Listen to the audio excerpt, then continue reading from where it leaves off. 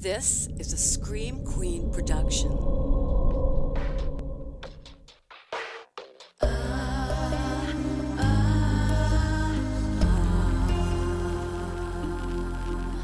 I never will forget the tragic ending met the day your last sunset.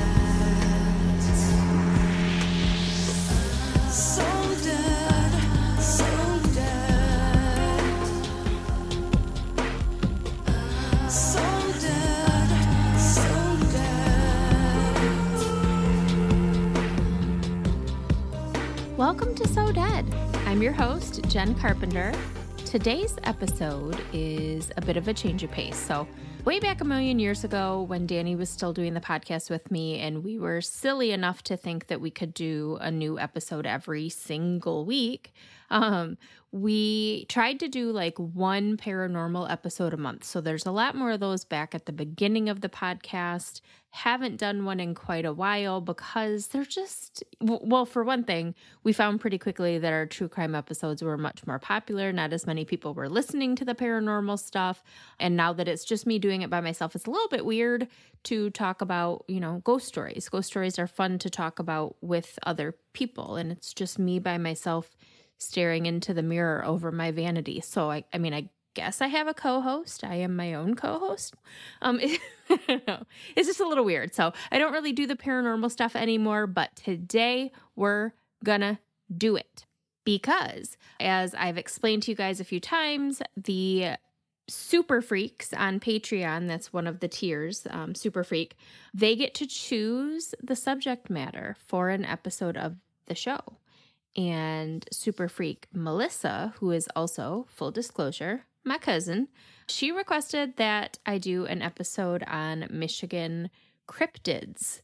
So today, that's what we're going to talk about.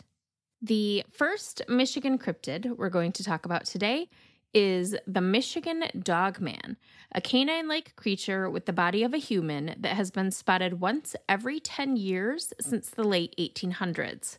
But really, stories about the Michigan Dogman date all the way back to when the Odawa tribes lived along the Manistee River in the northwestern part of the Lower Peninsula.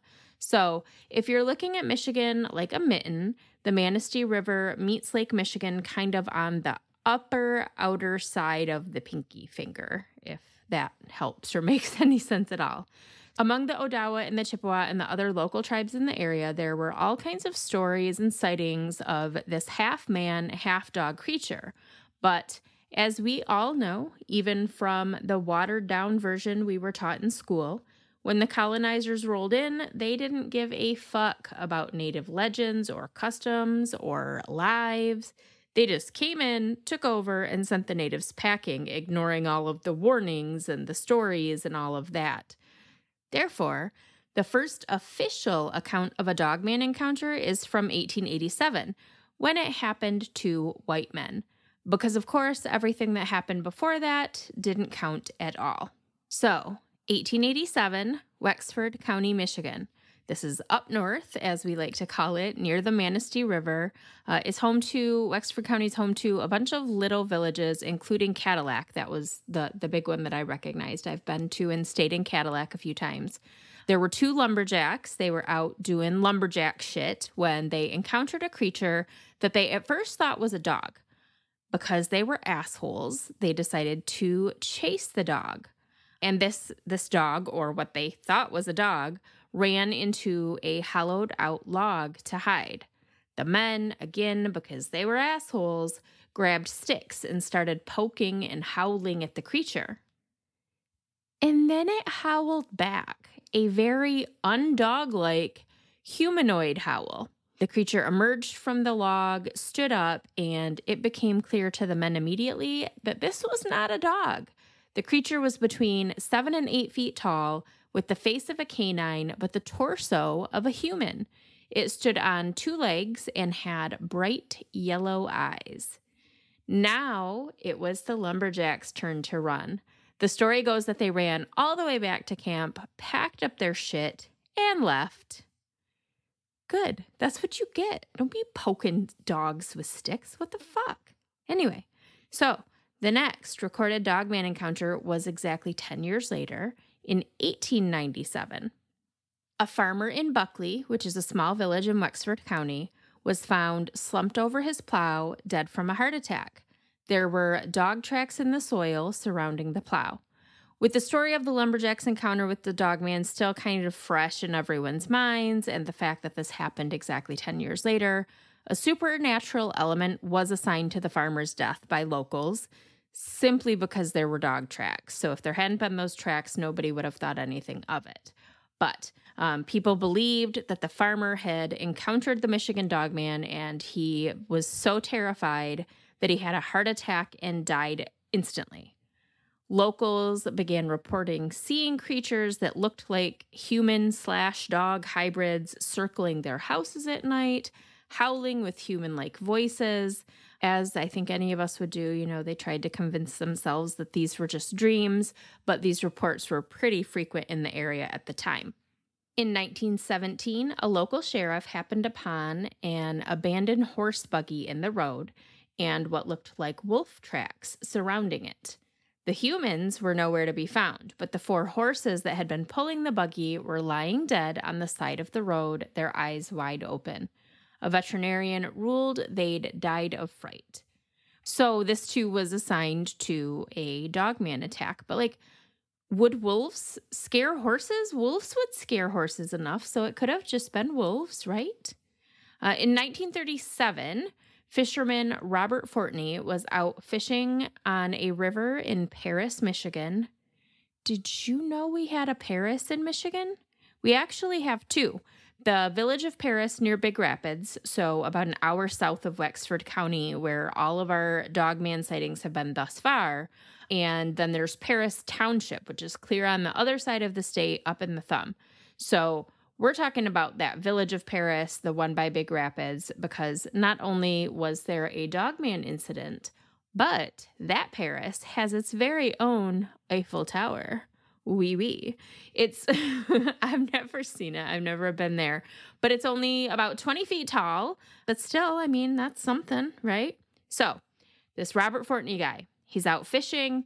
A pack of wild dogs emerges from the woods and they start to charge at him. He fires a warning shot with his shotgun and the dogs retreat. Except for one, the largest dog of the pack, who had dark fur and bright blue eyes, stood up on its hind legs and took on a more human form. It stared Fortney down until he fired his gun again, and then it ran back into the woods. Now, you guys know me by now. We've been doing this for 3.5 years. If you don't know me, what are we even doing here? I'm skeptical, number 1, and I want facts, number 2. Not just some campfire fodder, which is why I don't do a lot of paranormal episodes. But anytime I do, I try to find any information I can to prove or disprove any element of the story, to it's valid, it's not valid, these people were real. If they're real, there should be some record of them, right? And while I didn't find anything about the dog attack, I did find some old news articles about a Robert Fortney from Paris, Michigan in the 1930s. He was actually the superintendent of some trout fishing association. So this was a real guy.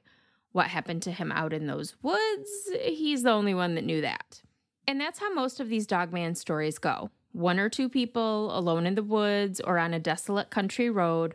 When the Michigan Dogman emerges from the forest, the creature is said to be very agile. It will jump in front of a person's vehicle or onto their path. It'll scratch up their car, their tent, their house, basically just scare the shit out of them, and in some cases, scare them to death, literally, and then it takes off. And this only happens once every 10 years since 1887, so on years ending in 7s. That part's pretty fucking weird. In 1957, Reverend Patrick Stevens of a Methodist church up north found deep gouges in the church's exterior doors one day, like claw marks. That reminds me of that movie, The Village. You remember that? That M. Night Shyamalan movie? Anyway, the police chalked it up. They said it was a stray dog, but Reverend Stevens was like, I think the fuck not. That dog would have had to have been over 7 feet tall to make claw marks that high. In 1967, a van full of hippies partying overnight at a northern Michigan beach reported an odd incident to a park ranger. They said they awoke in the middle of the night to the sound of scratching on the van's windows, and outside they saw the Michigan Dogman staring back at them and smiling. In 1987, 100 years after the first Michigan Dogman attack, a Traverse City DJ by the name of Steve Cook released a song about the Michigan Dogman called The Legend. It was supposed to be an April Fool's joke. I'm going to post the video on the So Dead website. So this kind of blew up / backfired on him because it wasn't a joke for very long. The radio station became inundated with calls from people who wanted to share their own Michigan Dogman sightings. So it really became like a whole thing, and Cook released updated versions of his song in 1997 and 2007, so every 10 years, just like the Michigan Dogman sightings. Reports of Dogman sightings still occur today. In one recent incident, a driver called OnStar in the middle of the night following an accident in which they rolled their car. The caller told the OnStar representative, "Something just ran in front of us on the road. It looked like a great big dog, standing up." I'm curious though, what do you guys think? Is the Michigan Dogman real? Have you ever had an encounter with this particular cryptid? And more importantly, why are we calling it the Michigan Dogman instead of just a fucking werewolf, right? Like it sounds like a werewolf to me. Or, you know what I was picturing, honestly? I was picturing a kangaroo. It's like kangaroos have that like man body. They stand on their hind legs. I guess in the dark, their face could look kind of doggish, right? Because they've got that long nose. Yeah, maybe we've just got fucking kangaroos up north. Who knows? Next up, we're going to Saugatuck Dunes State Park, still on Lake Michigan, so still on the west side of the state, but much further south. This one's actually almost a straight shot from Lansing to Lake Michigan. So if you get in your car, you're in Lansing, and you just drive due west until you hit the lake, Saugatuck is where you're going to end up. Saugatuck Dunes State Park has about 2.5 miles of lakefront beach area, nature trails, and as the name suggests, sand dunes that people like to walk. I don't know why. It's fucking miserable. I tried it once. My legs about fell off of my body. But they also like to ride up and down the dunes. That sounds like a little more fun to me. It also has a lot of dark history, though, including the legend of the Michigan Melonheads. Which, why do all of our cryptids apparently need to have the word Michigan in front of them? Like the Michigan Dogman, the Michigan Melonheads, like we really just got to claim them, I guess. Anyway, according to local legend, the backwoods of Saugatuck are crawling with Michigan Melonheads, small, feral, cannibalistic humanoids with bulbous heads. It is said that they were once patients at an asylum in the old Felt Mansion in Saugatuck, and that when the asylum shuttered its doors, these patients were released into the wild to fend for themselves. Today, they are said to stalk the perimeters of tourist traps, waiting to catch people alone so they can attack. They hide along dark roads at night, hoping for a car to break down or an accident to occur so that they can pounce.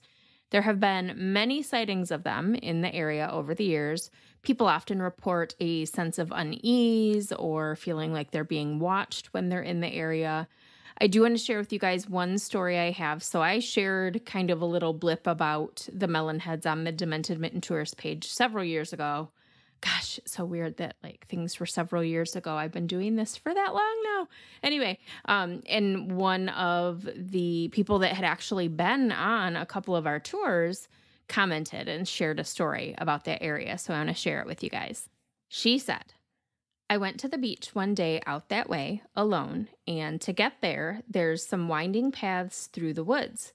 Wanting to watch the sunset, I stayed on the beach till almost nightfall. As I headed back, it was complete darkness out. Well, I took the wrong path on the way back to my car, and of course, there was no cell phone reception out there. Good to know if anyone is planning on going out and checking out the area." I ended up walking for what felt like an hour in total darkness through the woods on a path I could hardly see with no flashlight, except for the one on my phone, which did absolutely squat. I would have been crying so hard. I wonder if she was crying. She didn't share either way. Oh, nope. I guess I should have just kept reading. I wasn't scared though, just tired. I would have been petrified. I finally saw some lights through the woods, and thinking it was a house and knowing a house would lead to a road that I could navigate to get back to civilization, I cut through. I was nervous as hell thinking I was in someone's backyard, but at that point, I just wanted out of the woods. I made it through the clearing, and there's this huge mansion. It was gorgeous and serene with ambient lighting throughout.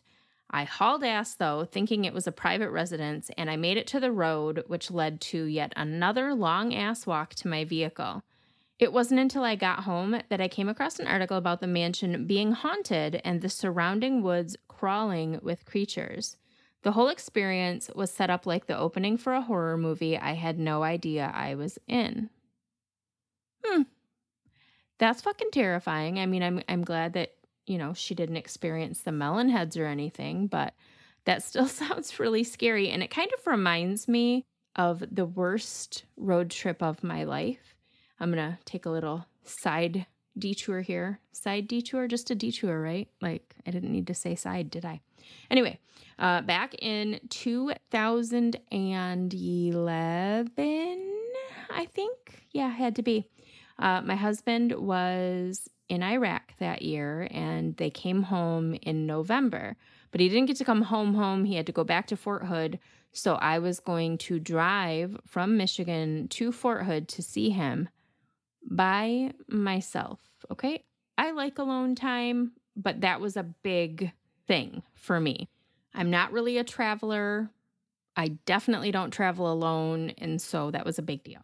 The first day of my trip went really well. I was staying with family in Tennessee overnight, so I made it, Michigan to Tennessee, no problem. I wasn't feeling well by the time I got there. I think I might have had like some motion sickness and obviously some major anxiety going on, but I was just not feeling well when I arrived. So I had kind of a rough night, but I got up the next morning, packed it back up, took off, saw the Mississippi River for the first time, so that was cool.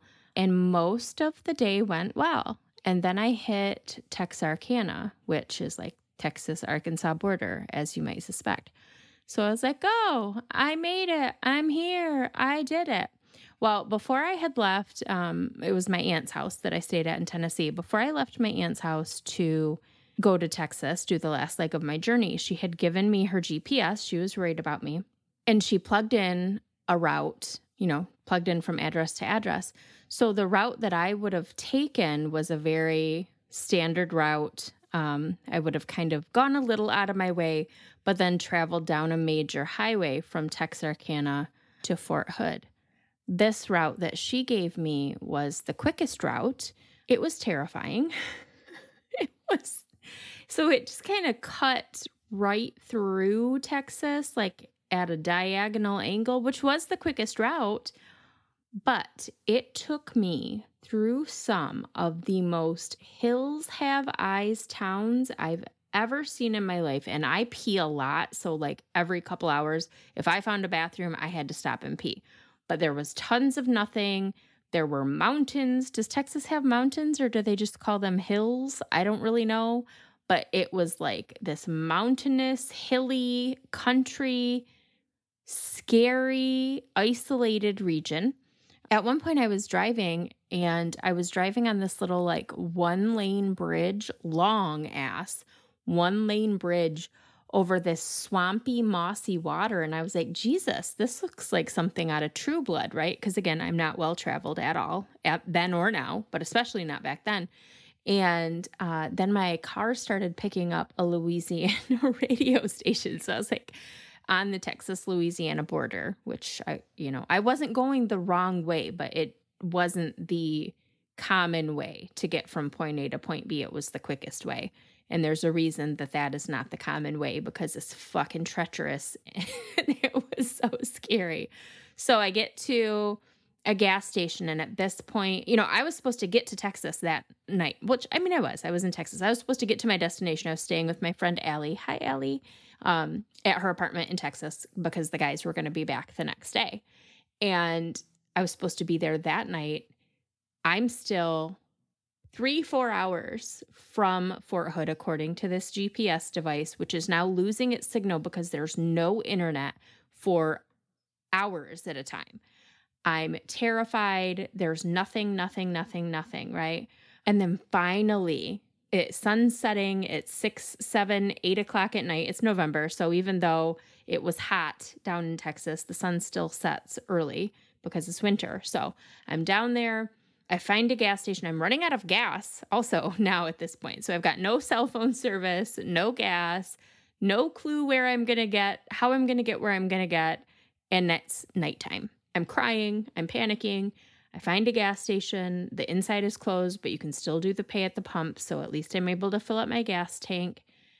And then I saw a Taco Bell sign. I don't even like Taco Bell that much, but I was so happy. So I go to this Taco Bell and it's almost like a little, like a city, right? Most of the places I've seen since leaving Texarkana and heading on this route, like you would reach this 4-corner stop and it would be the gas station, the grocery store, and the restaurant. And if you were not local, it was very clear that you were not really welcome there. So this was the first like normal thing I had seen all day was this Taco Bell. So I go inside, I get food. I also hadn't eaten in several hours. I go inside, I get some food, I get some caffeine.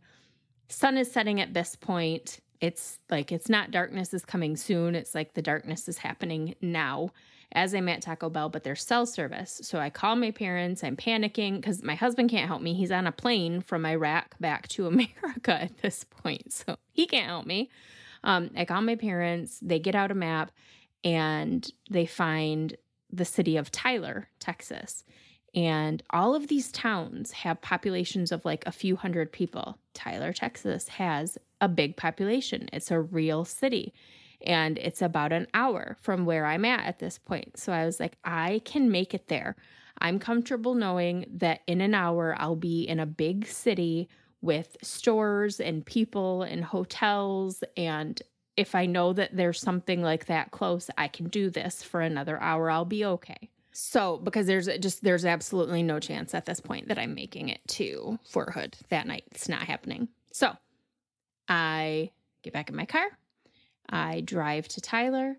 I find a motel. I think it was even a Motel 6 or a Super 8. I'm not sure. I don't care. I did not care at that point. I found what looked like a good little area. It's pitch black out. I got a room. The light outside my room was flickering and it was a little dingy and it was reminiscent of a horror movie, but nothing like what I had just come from and passed through. So I check into my room. I get some more food because I'm a stress eater, right? I get snacks. I'm like, all right, we're good to go. We're going to chill out. I take a Xanax. We're going to get a good night's sleep. Tomorrow it'll be daylight. We'll talk to the people in the hotel about the best way to get from here to Fort Hood without driving back through any more deliverance country. And then, of course, I get on my social media to relay my whole ordeal about how relieved I am to have made it to Tyler, Texas. And people start commenting and they're like, that's like the Texas Chainsaw Massacre city, right? Bro. It's not like, I think the movie was set-ish there or filmed-ish there. Some people said Tyler, some people said Round Rock, which was right nearby. But this is where I was. And this was supposed to be this scary backwoods town where Texas Chainsaw Massacre took place. And it was like, to me, it felt like a safe haven compared to where I had just been. So that's how bad where I had just been was. And that's what all these stories about the Melonheads remind me of. Like you're in the woods and you're scared and you see this house and you're like, yes, go to the house. And then the house is this fucking haunted former asylum full of cannibalistic Melonheads. So anyway, that was a really long side story. I'm sorry. I just had to share that story. Yeah, it was Something. And her story about getting lost in the woods around the Felt Mansion just kind of reminded me of that. All of this to say that the Felt Mansion, where the Melonheads supposedly are, was never really an asylum at all. It is, though, a 12,000 square foot mansion that is said to have some ghosts of its own. It was built in 1928 by millionaire inventor Dorr E. Felt as a summer home for his wife Agnes.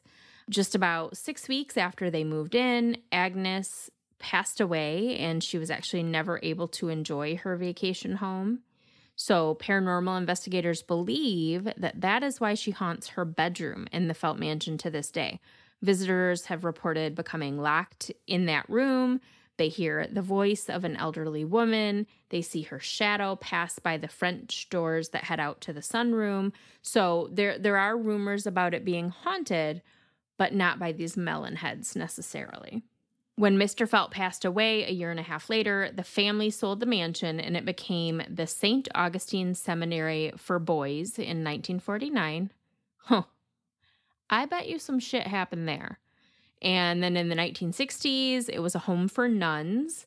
In the 1970s, it operated as a state police post and a correctional facility was built on the property. And then for years, it just kind of sat there abandoned. The legend about the Melonheads roaming the grounds began. People spoke of, the haunted ballroom, the ghost of Agnes Felt, and the strange goings-on at the property, which was just becoming run down and true horror movie stuff. But in the early 2000s, a restoration project began, and today the Felt estate is owned by the township. It's a stunning event venue that hosts weddings, reunions, corporate events, all kinds of stuff. They also offer private group tours of the estate when there's not events going on. So it wouldn't be a bad idea to see if they're still booking tours for this summer if you're going to be in the area at all. But remember, as you're admiring the beauty of the gardens and the classical revival architecture, to always be aware of your surroundings, because you never know who's watching from the woods. Alrighty then. Last one. Let's talk about the Nain Rouge, Detroit's most feared mythical creature, said to foretell tragedy in the Motor City.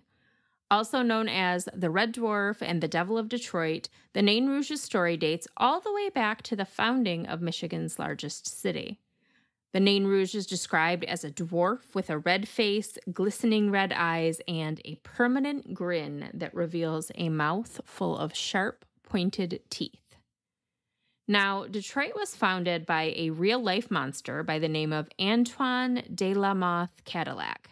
Yes, like the car, that's why they were given that name, in 1701. If you don't know anything about this guy, look him up, or mayhaps I'll do an episode on him one day.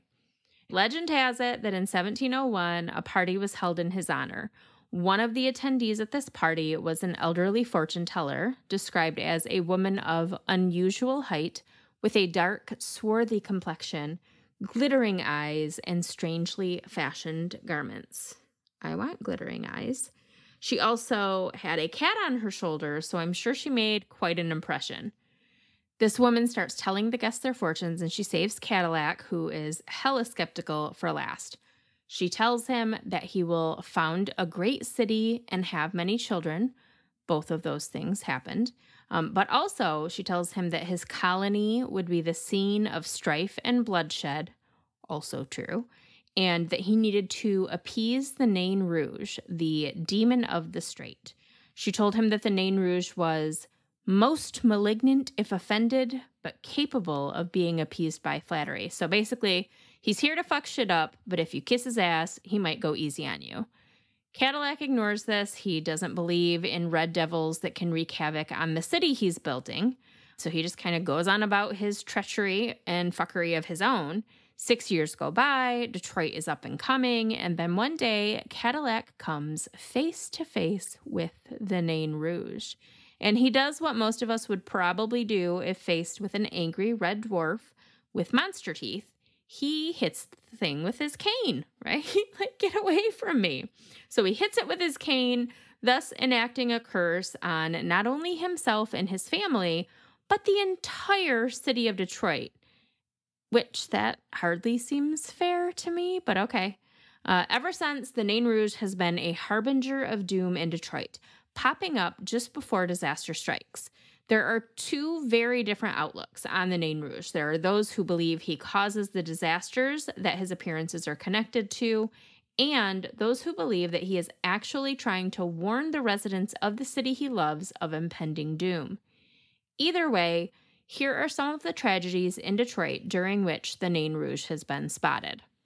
He was spotted on July 30th, 1763, scampering along the shore of a creek where the Battle of Bloody Run would occur just hours later. The battle was part of Pontiac's War, which was kind of a last-ditch effort by native tribes to take their land back from the colonizers. Chief Pontiac and his troops laid siege to Fort Detroit in an attempt to reclaim it. And so on July 30th, 1963, not 1963. Wouldn't that be wild? Like our parents would remember that shit.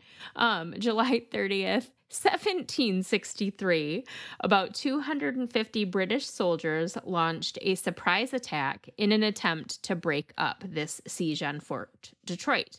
But Chief Pontiac had been alerted to the British forces' plan, and so he and his troops were ready and waiting. They attacked first, 20 British soldiers were killed, and 34 more were wounded in this failed attack that was so brutal, the creek ran red with blood. And the Nain Rouge was seen dancing among the corpses when the battle was over. 1963. The Detroit Devil was spotted again just before the Great Fire of 1805 that burned the entire city of Detroit to the ground. On June 11th, a fire broke out near the stables of John Harvey, a local baker. It's believed that hot ashes from a pipe sparked a fire at his barn, which then spread to other structures nearby. The population of Detroit was only about 600 people at that time, so there's no fire department, no fire truck. The residents actually formed a bucket brigade and tried to put the fire out on their own, and they didn't. No, they weren't successful. Nobody died in the fire somehow, thankfully, but the whole city went up in flames. All that was left behind was an old British fort and then like the chimneys, like the brick chimneys of some of the structures. So the wooden structures burned to the ground, but the brick chimneys remained standing. The Nain Rouge was said to have been dancing all up and down the streets of Detroit during the War of 1812, when the U.S. surrendered Fort Detroit to British forces. This was the only time in history that an American city has ever surrendered to a foreign country during war, and it happened without any fight at all. When General William Hull, who was in charge at Fort Detroit, saw the sheer number of British and Native American forces gathering outside the fort's walls, he surrendered immediately, making Detroit a British territory once again, until it was recaptured by Americans about a year later.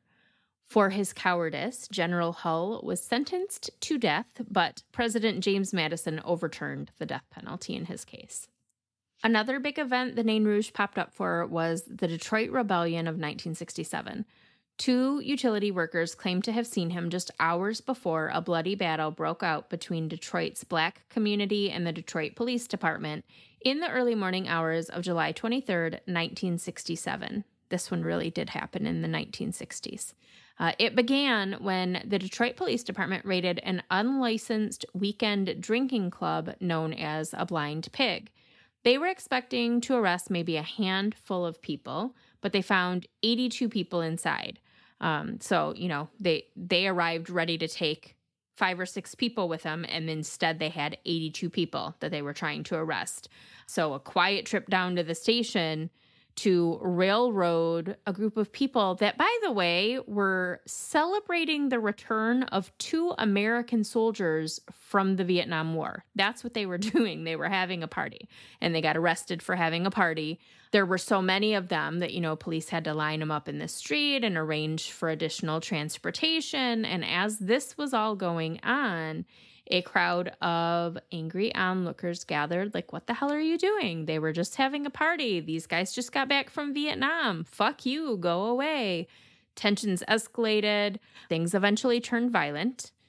The rebellion, which was the largest in American history in over a century, lasted for 5 days and resulted in over 400 buildings being destroyed, over 1,000 people injured, and 43 people killed, including 4-year-old Tanya Blanding, who was huddled in the living room of her second-story apartment with her family when a member of that family stepped out onto the deck to smoke a cigarette.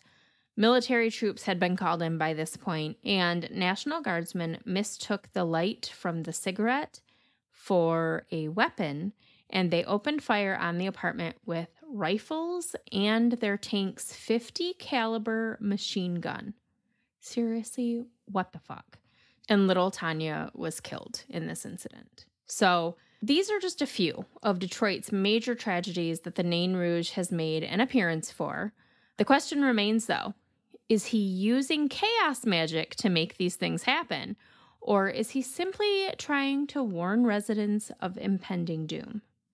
He reminds me a lot of the Mothman, and everybody loves the Mothman, so why do we hate the Nain Rouge? Speaking of, I carry a book at Dead Time Stories now called The Lake Michigan Mothman. I have no time to read. Fun fact, if you own a bookstore, you don't have time to read anymore, but you should come get it. You guys come buy it. Not all at once because I only keep a few copies at a time, but come get it. And the June bonus episode for patrons is going to be about the Mothman, which I'm super excited about because the Mothman and the Fresno Nightcrawler are my two most favorite cryptids. But I digress. Back to the Nain Rouge.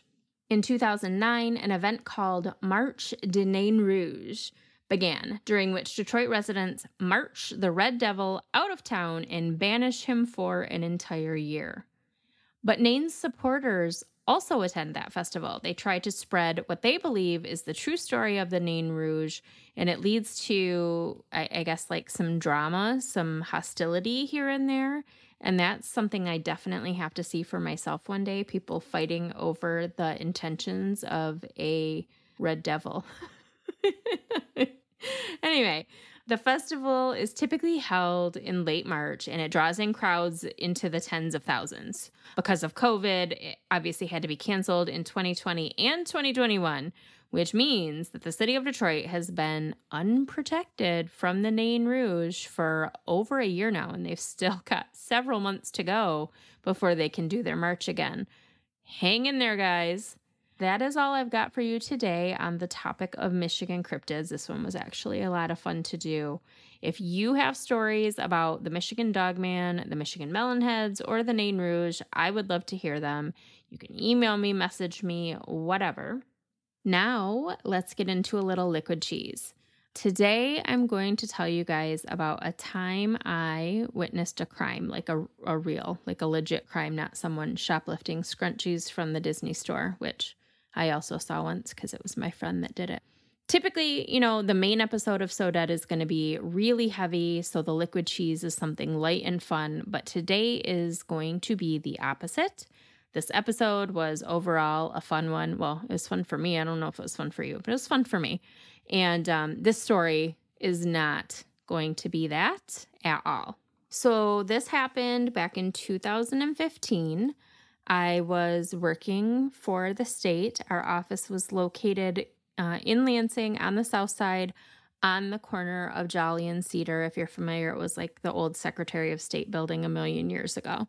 I was on my way to work that morning, and let me just tell you, this intersection is a very dangerous intersection. I have had 2 vehicles actually totaled at that intersection in the morning on my way to work. The first one was because the asshole in front of me did not have working brake lights. It was super early in the morning. My brain was not firing on all cylinders, and it just took me way too long to realize that they had come to a stop so that they could turn into my work's parking lot because there was no brake lights. And so I was way too close to them by the time I realized they were actually stopped. And I did hit them, but it wasn't my fault. Says the police, not just me, says the police. Totaled my vehicle. Airbags went off. And let me tell you, those things fucking hurt bad. You would think they'd be like soft and pillowy. No, that was the only part of me that really hurt was my face because it hit me so hard. Anyway, that was the first time. Second time, 5-6 years later, I was sitting at the light, getting ready to turn. My light turned green. Thank God I crept out into the intersection instead of like gunning it. Because if I had been maybe a foot further into the intersection when this fucking bitch lawyer who was on her phone and not paying attention to one of the most dangerous intersections in the city came flying through a red light, if I would have been any further into the intersection, she would have hit me directly and we wouldn't be having this conversation today. Instead, she just ripped off the entire front of my minivan. And yeah, that was super fun.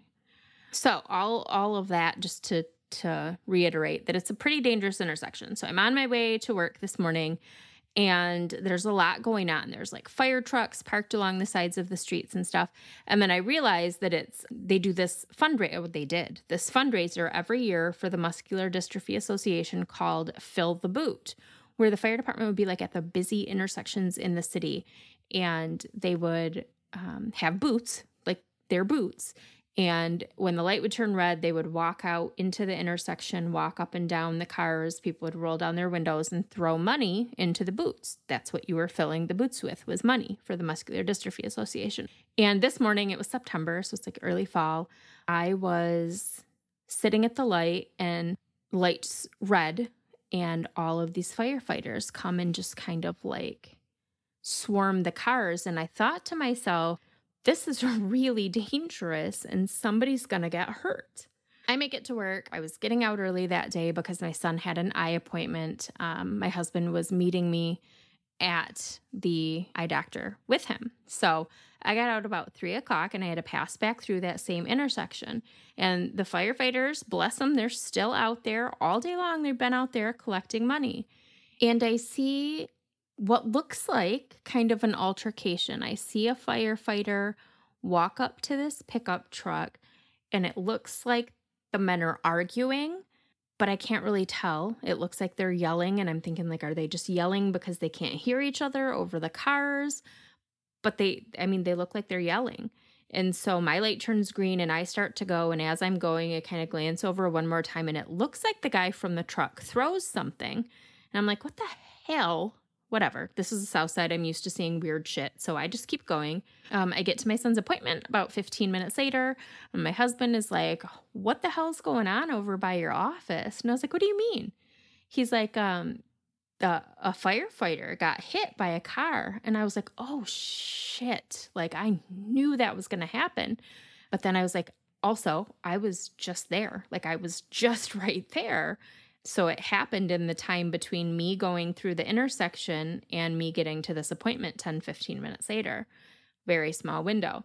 I had no idea how awful the story was going to turn out to be. So I'm not going to get super into it. You guys know that I don't like to do stories that are real recent and real local. And this one, of course, obviously feels personal to me because of how close it happened to me and because I kind of witnessed the start of it. But basically, the firefighter that had been hit was a 35-year-old man by the name of Dennis Rodman. He was an Iraq war veteran. He'd been with the fire department for 7 years. He had just gotten married a few months earlier. He and his wife had recently purchased a house with like 26 acres out in Owasso. They were expecting their first baby together. So it's like beautiful, right? Like the start of their life. His wife was actually a nurse at Sparrow Hospital, which that's where he was taken after he was hit. And she was on duty in the ER that day. So she was there when he arrived by ambulance, and she was there with him when he died a short time later. The man who hit him was 22-year-old Grant Taylor. This was a young man with a history of mental illness who did not run Rodman down by accident. He did it on purpose. Now, I should say that this man's mother had tried multiple times over the years to have him committed to mental health facilities. She got no help. She would call the police, no help. He was on and off his meds. You know, he's a grown man, so he gets to make his own decisions, but he was not making good ones. And he was really going downhill, and she knew that he was dangerous, and she reported that to police over and over, and nothing was done about this. And so the end result was just beyond horrific. Basically, what happened was that he was pissed that the firefighters coming out into the street to collect this money was slowing down traffic. So he started yelling at one of the firefighters that just happened to be Dennis Rodman. And that's what I saw. I saw the two of them at the beginning of their argument. He threw an apple core at him. So I saw that as well. And then I drove away, and Grant Taylor drove away as well. So he was on Cedar headed south. And so he passed through the intersection. He left. It was over. And then he turned around and came flying back through the intersection, aimed his car at one firefighter that was able to jump out of the way, and then hit Dennis Rodman, who was not able to jump out of the way. They took him to the hospital. He died a short time later. This man, they hunted him down through the neighborhoods. They found him. They got him. They arrested him. His trial took a long time due to the mental health stuff. He wound up pleading guilty but mentally ill to second-degree murder. He was sentenced to at least 30 years in prison. But that was just, it was a horrible, horrible, horrible, horrible story. It was a big news story at the time. So if you're local, and even if you're not, you might remember it because it made national headlines. The funeral was a huge event. They held it at the Breslin Center, which is where MSU basketball plays, and they hold concerts. So this huge venue for the funeral because so many people came. There have been parades and memorials. There's part of a highway named after him now. And it happened right in front of my office. The evidence of it happening, the tickets, the MDA tickets, receipts were still just scattered across the road like confetti. Stains in the road were still visible for days. And it all happened right outside my office. And I witnessed the very beginning of it. And it was fucking terrible. Yeah, so that's my horrible, sorry to bum you out at the end of what was kind of a fun episode. That's my horrible story about the time that I witnessed a crime. I want to hear yours. Tell me about a time that you witnessed a crime. Doesn't have to be a terrible one like that. They can be funny. We like funny, right? It can be someone trying to shoplift and, whatever. Share your stories. So, last thing. I mentioned earlier that this month's Patreon episode is about the Mothman. It hasn't come out yet. I haven't done it yet. But I just want to tell you something about my patrons. They are wonderful, wonderful people with the patience of saints. With everything I've got going on right now, the bookshop, the expansion of the bookshop, the new book coming out, the whole editing process, the Festival of Oddities creeping closer, I have been slacking big time in the Patreon department. I owe you guys, 3 bonus episodes right now?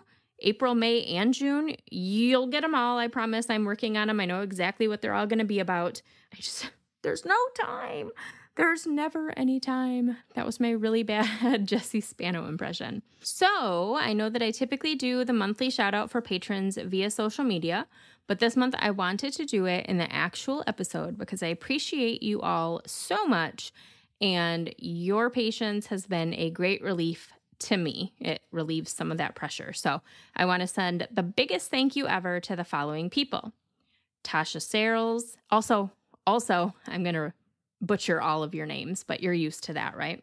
Tasha Searles, Stephanie Whitledge, Jeannie Buck, Sarah Theobald, Lacey Johnson, Elena Burke, Brian Worley, Jean Sika, Audrey Carlson, Michael Scott, Debbie Doss, Melissa Adcock, Deborah Villegas, Holly Forbes Scribner, Brittany Starr Steele, Lori Martucci, The Lady of the Lore, Lisa Sexton, Paloma Brianna, Nicholas Drew, Christine Newton, Caitlin Zemla, Miranda Revere, Ann Alspa, Marina Escobar, Karen West Aiello, Jean Bookout, Rochelle Anthony, Alicia Hadley, Allie Bateman, Daria Loyo, Julie Villastrigo, Morgan Vermetti, Allison Mole, Jessica Hexum, Michelle Bassard, Erin Early, Brianna Richmond, Nicole Spica, Courtney Potter, Quinn Cervantes Prevo,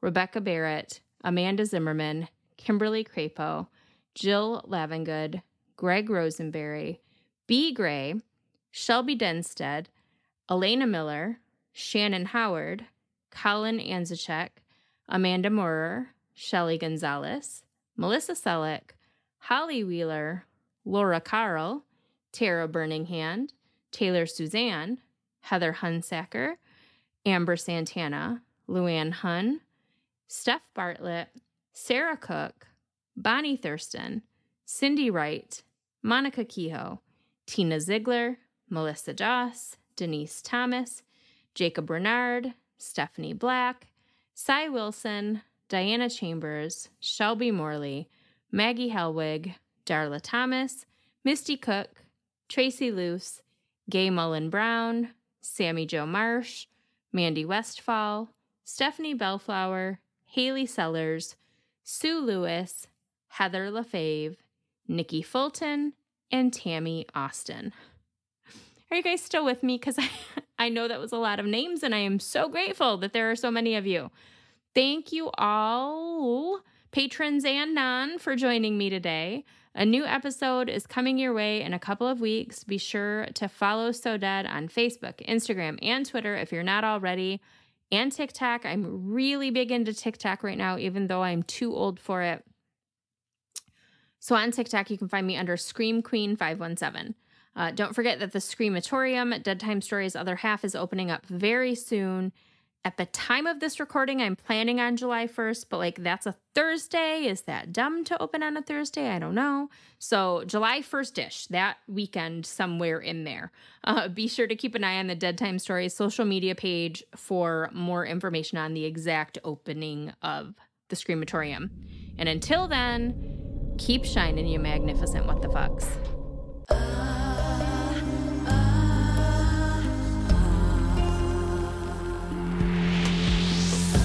So